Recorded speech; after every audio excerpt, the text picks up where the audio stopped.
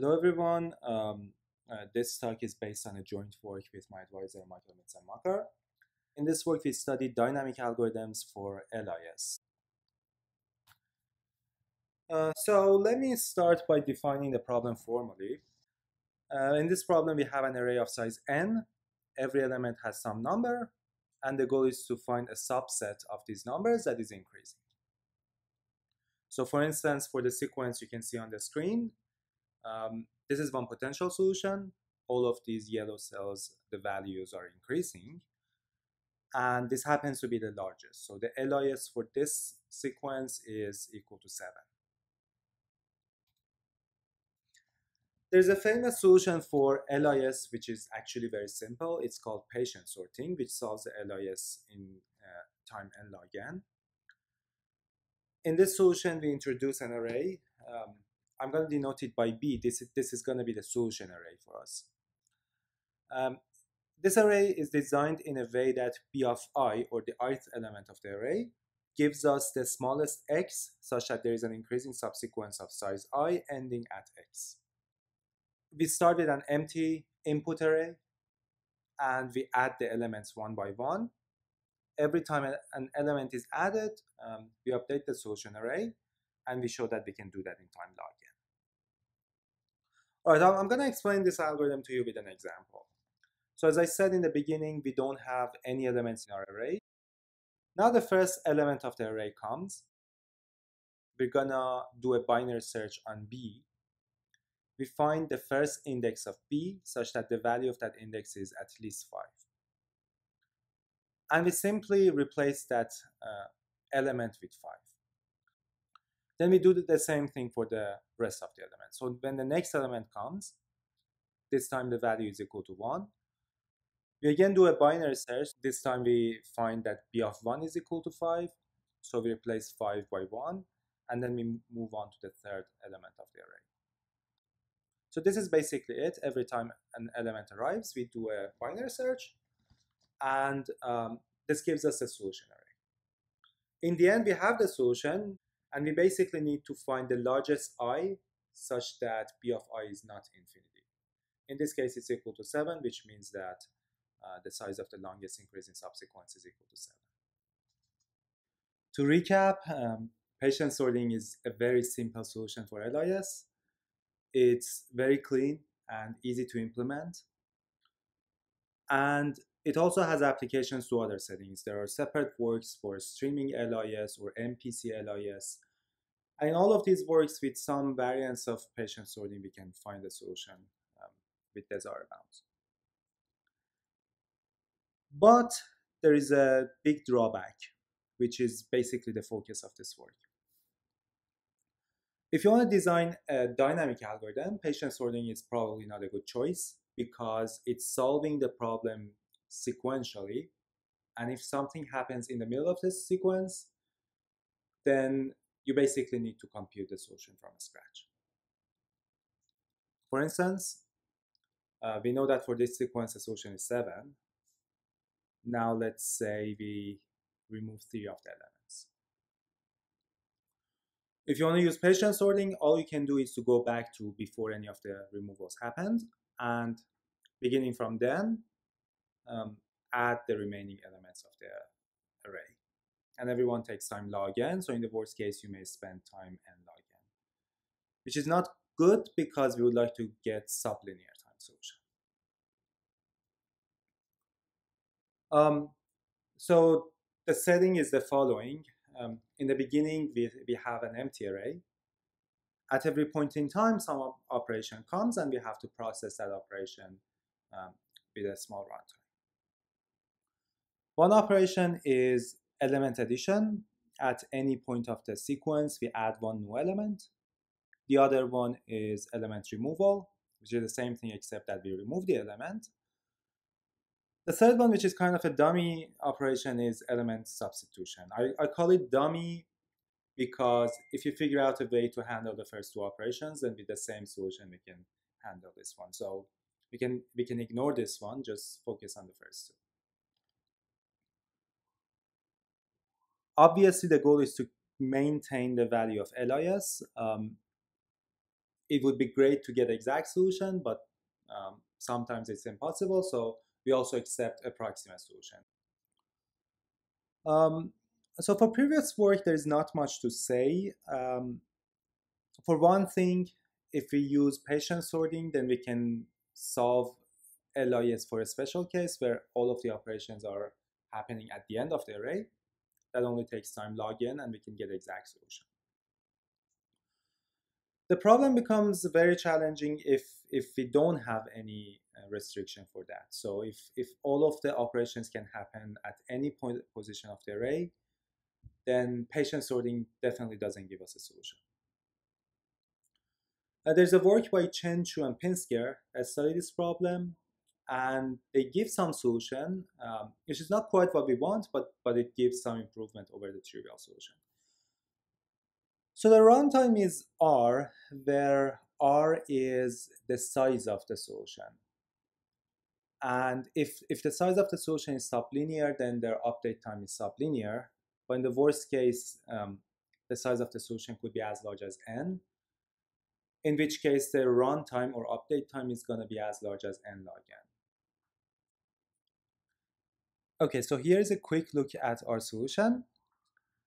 The main result is a constant factor approximation with runtime n to the epsilon. This works basically for any constant epsilon. We can bring down the runtime to n to the epsilon, but there's a trade-off. So the approximation factor is 1 over epsilon to the O of 1 over epsilon. If epsilon is smaller, then the approximation factor gets larger. And obviously, the dependence is exponential. That's the main result, and I'm going to focus on that. But there is a side result that gets 1 plus epsilon approximation in time root n. That's a very simple algorithm. I'll explain that too. The ones that I'm going to skip in this talk are the last two results. So the third one is for a special case. We call it LIS plus. In this problem, we only have element addition. We don't remove anything. And we show that we can get log n approximation in time log n cube. The last one is for the complementary problem, which is called DTM, or distance to monotonicity. Distance to monotonicity is n minus LIS. So basically, if you want to get exact solution, these two problems are the same. LIS and the solution for LIS gives you the solution for distance to monotonicity.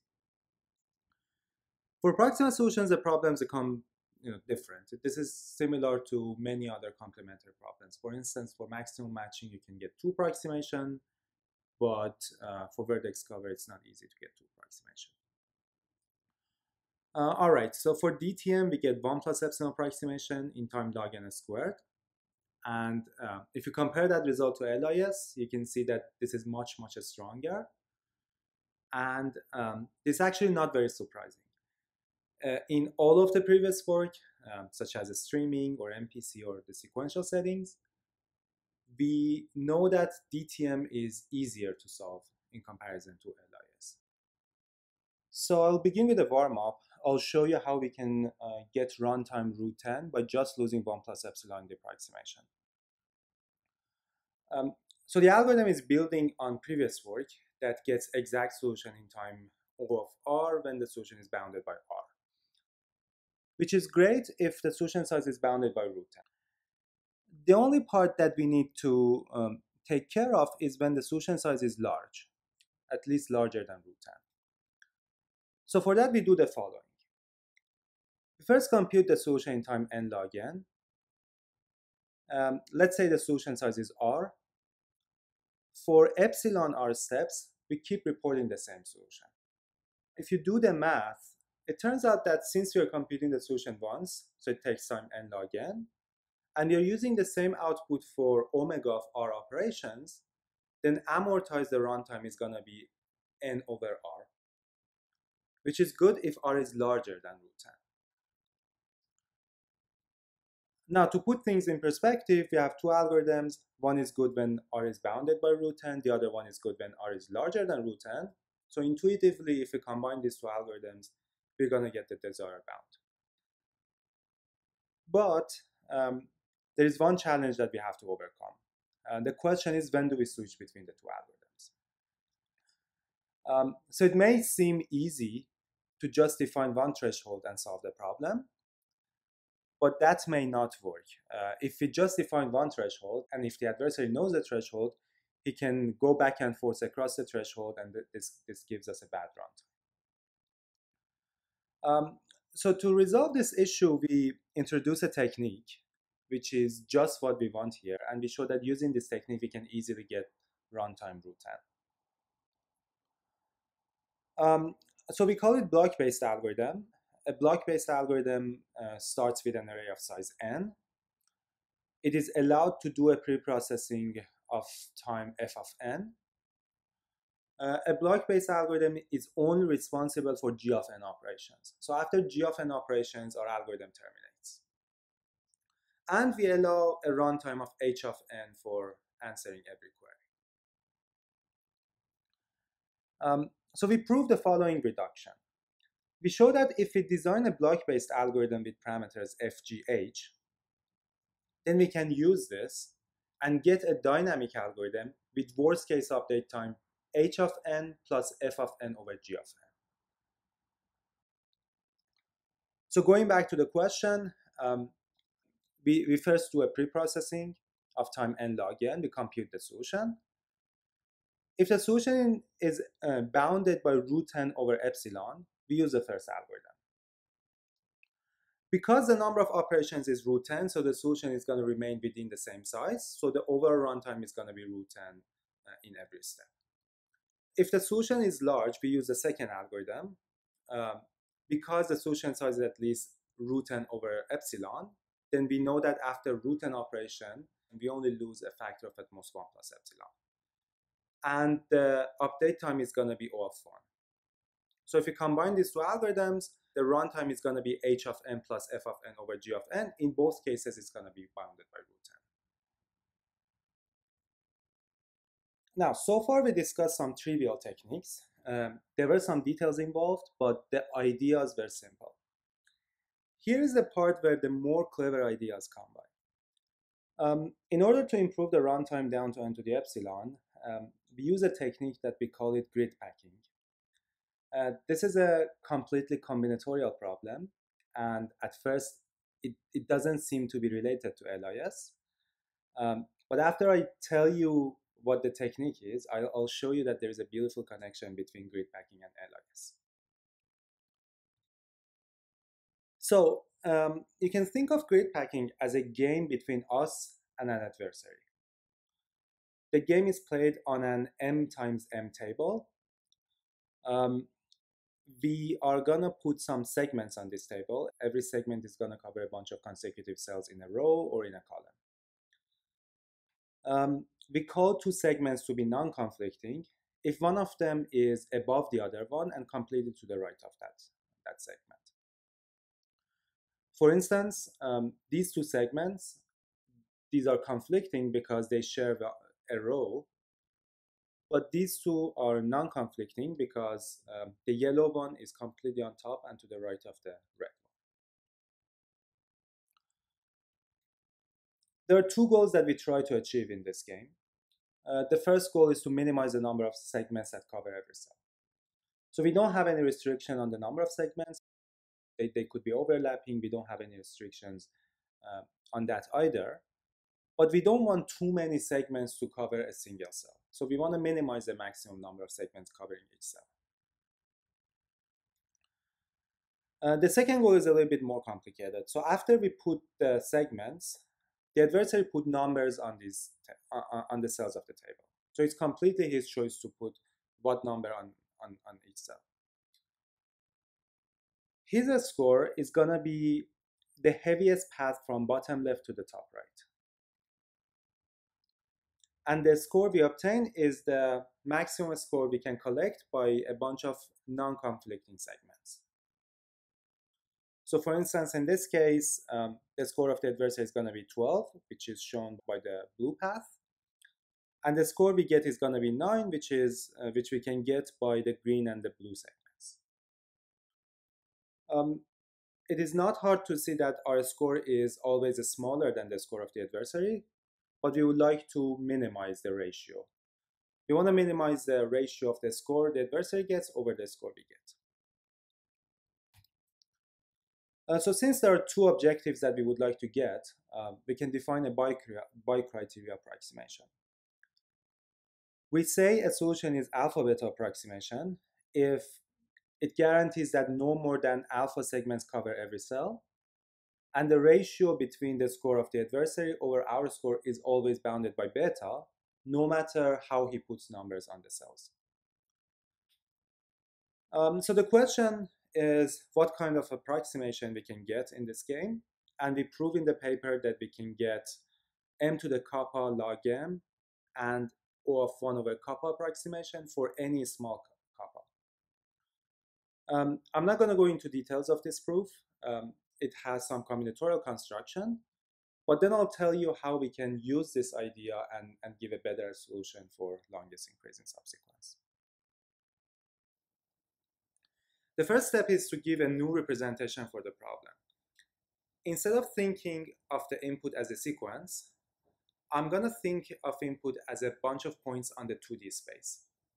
So for every element I of the sequence, let's say the value is AI, I'm going to put a point on the 2D plane with x coordinate I and y coordinate AI. This makes it easy to relate the problem to grid packing. Sort the points based on the x coordinates and divide them evenly into m parts. And do the same thing for the y coordinates. Sort them based on y coordinates, draw m lines that evenly divide the points. This way, we're going to have a grid, and in every row or every column of this grid, we're going to have at most n over m points. Now I'm going to make a useful observation. Let's say we use the solution of grid packing, and we're going to weight every segment by the value of the LIS for the points that are covered by that segment.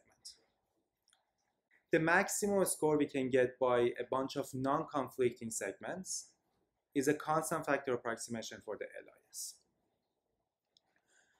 So to prove this, let's imagine there is this adversary that fixes one longest increasing subsequence, and then the number he puts on every cell is equal to the contribution of that cell to the longest increasing subsequence. This implies that the heaviest path from bottom left to the top right is exactly equal to the value of LIS. On the other hand, if you focus on a segment, the total sum of the numbers that are covered by this segment is definitely a lower bound on the LIS of the points covered by that segment. Which means that if we use the LIS for every segment, and then if we find the maximum score we can get with non-conflicting segments, that's going to be at least a constant factor of the overall, of the score of the heaviest path from bottom left to the top right, which is equal to LIS. This gives us a clear path for designing dynamic algorithms for LIS. Just make the grid, use the LIS for the value of every segment. Whenever something changes, we just need to update the value for the segments that cover that cell. So one thing to notice here is that the total number of points that are covered by any segment is bounded by n over m. So when we are computing or updating the solution for a segment, we can do that in sublinear time. The runtime is going to be n over m. The other property that we are using from grid packing is that the number of segments that cover a particular cell is small. Basically, for a fixed kappa, it's going to be m to the kappa log m. And this is a very small number. So if you take this and multiply it by the runtime for updating every segment, the overall runtime is going to still be sublinear. This is one cost we are paying. There is another cost for computing the optimal non-conflicting set of segments. That is based on dp, and the runtime is equal to the number of segments, which is m to the 2 plus kappa log m. And all of these costs are sublinear. So basically, if you use this technique, then we can update the solution in sublinear time. Let's do the math for runtime. Again, we're going to use block-based algorithms. In the pre-processing phase, we construct a grid. The size is n to the 1/3 times n to the 1/3. And the runtime for this part is n log n because we just need to sort the points. For answering each query, we can do that in time n to the 2/3 plus kappa, because in every row and every column, we have at most n to the 2/3 points. So updating the solution for every segment takes time n to the 2/3. And because we have multiple segments, then in total it's going to be n to the 2/3 plus kappa. Finally, we set g of n equal to n to the 1/3, mainly because we want to make sure that f of n over g of n is bounded by O of n to the 2/3. So if you do the math, then the runtime of my algorithm is going to be n to the 2/3 plus kappa, and the approximation factor is constant. So this gives me an algorithm. It's actually worse than the previous algorithm because instead of 1 plus epsilon, we are using constant. And instead of runtime root n, we're going to have n to the 2/3 plus kappa. However, there is a clear advantage for this algorithm. It enables us to recurse on the same idea. So previously, when something changed for a segment, I computed the solution from scratch. But instead of this, I can use the same algorithm. I can recurse on the same idea and improve the runtime. So this gets a little bit messy. I just tell you what kind of a solution we can get with this technique. We can bring down the runtime down to n to the epsilon by recursing on the same idea of 1 over epsilon times. Of course, that comes at the expense of a larger approximation factor, in which case is 1 over epsilon to the power of O of 1 over epsilon. So formally, the solution we get is the following. For any constant epsilon greater than 0, there's a dynamic algorithm for LIS with runtime O of n to the epsilon times some polylog factors, and the approximation factor is constant, which has exponential dependence on 1 over epsilon. So I'm almost done. I'll just bring one slide to recap what I said. So in this work, we give sublinear time algorithms for LIS. Our main result gets constant approximation, and we can bring down the runtime to n to the epsilon for any constant epsilon. The main technique we give here is grid packing, which seems to be a very convenient tool for designing algorithms for LIS. In addition to the results you see, we also have some other results for the streaming setting. We show that grid packing gives us a stronger algorithm for streaming setting. And it seems to me that there is more to grid packing. It's quite possible that it gives us more algorithms in the future. There's also a bunch of questions that are left open. I think the most interesting one is if we can get exact solution. In this work, we give constant approximation, 1 plus epsilon approximation, but there is no evidence that any of these techniques can give us an exact solution. Also, there is a question of lower bound. For LIS in general, there's a lower bound of n log n, which gives us a lower bound of log n for the dynamic setting. But as you can see, there's a big gap between log n and the results we are presenting in this work. So the gap is wide open, and it would be interesting to give better lower bound.